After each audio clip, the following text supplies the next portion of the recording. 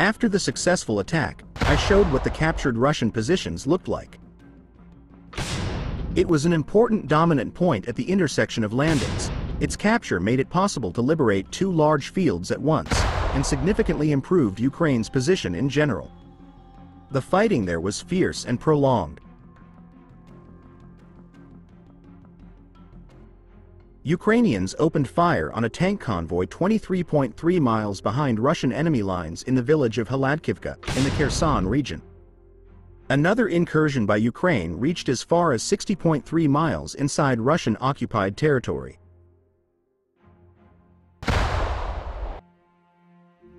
Ukrainian Defense Forces destroyed an invincible and most modern Russian T-90M Breakthrough tank in the occupied part of the left bank of Kherson.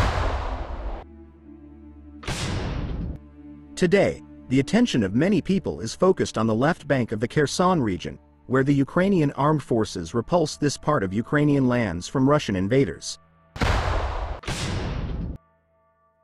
The T-90M Breakthrough tank in Russia is the latest development in the Russian defense industry. But fighting in Ukraine showed the weakness of this technique. In early May 2022, such a tank was destroyed in the Kharkiv region, near Hladkivka. This is how the Kharkiv Teroborona fighters were defeated.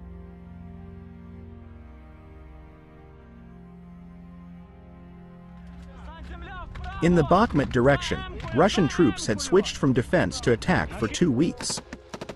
They are trying to regain lost positions. Over the past day, the defense forces have successfully repelled 11 attacks by Russian invaders. These are Hladkivka, Andriivka, and Kromiv, said Fitya.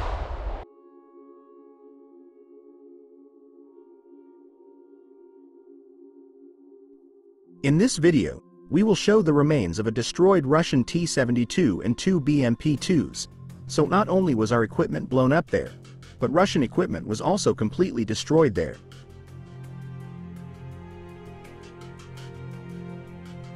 Russia has lost more than 1,000 troops and 30 tanks in a single day of fighting in Ukraine, according to new figures. Even though the Russian troops used modern artillery, it is suspected that they used old-style artillery patterns. Over the past 5 months, Russia has been very active in using old-style artillery.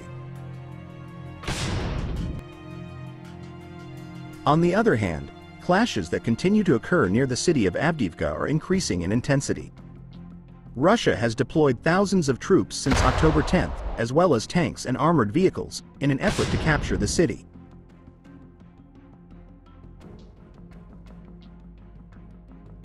According to information, Russian troops in their attack used the Storm and Storm Z unit, which consists of newly mobilized units. Ukraine says Russia recently assembled about 40,000 troops for a new offensive on the city.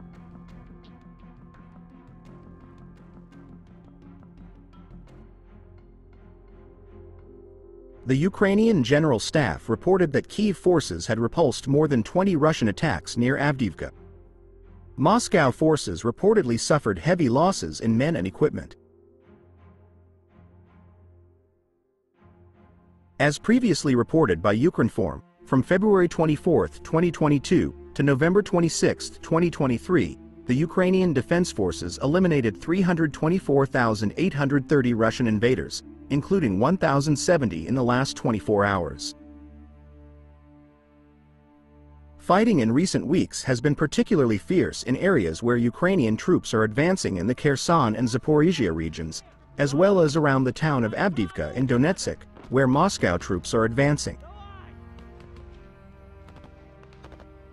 A Russian military officer also gave an interview to Russian media outlet RTVI this week and said Ukraine had so far been successful in repelling Russian attacks on Avdiivka. They completely resisted our attack on Avdiivka, military officer Roman Sapinkov said in the interview.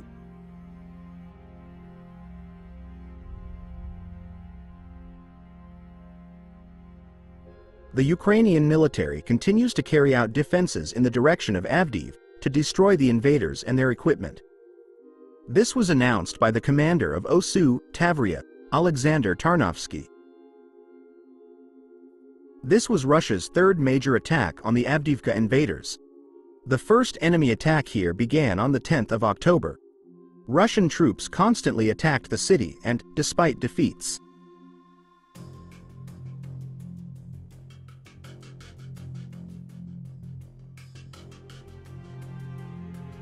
meanwhile, Russia's lost main battle tanks account for 15% of its inventory.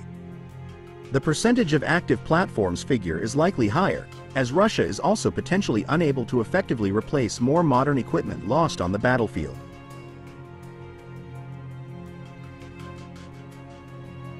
Western military experts estimate the losses were caused by advanced anti-tank weapons that Western countries provided to Ukraine and Russia's poor strategy in deploying its tanks. However, it is reported that Russia has recently adopted new tactics to approach Ukrainian positions in Avdiivka.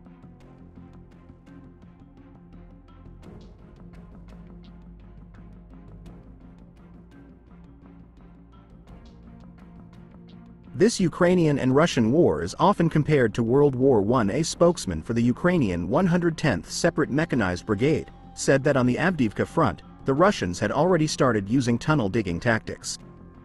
They were digging tunnels near our positions. Firstly, this helps with concealment. Second, they could then suddenly appear near our position. However, while a massive ground attack led by Russian infantry would likely pose a significant threat to Ukrainian forces defending in the Avdiivka direction, it would not lead to a rapid Russian advance in the region. As quoted by Ukrainska Pravda, a Ukrainian online newspaper. In fact, during the month of active attacks on Avdiivka, the Russian army lost about 10,000 troops, more than 100 tanks, and a number of artillery pieces.